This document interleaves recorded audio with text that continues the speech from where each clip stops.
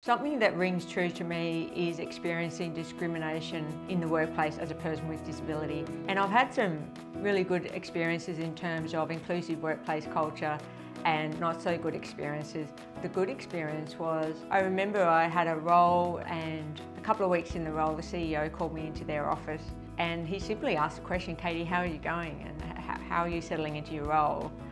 And I wasn't sure if he knew that I had Usher syndrome and that I had hard of hearing.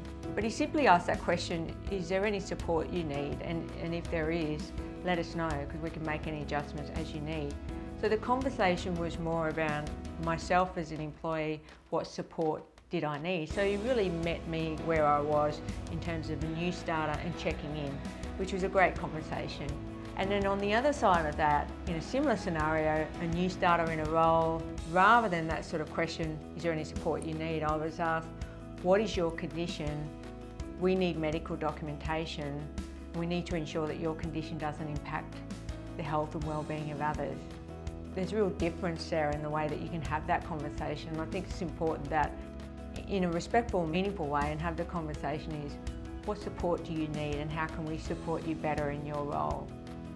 It's the importance of humanity in the workplace, and we just need to have conversations with people.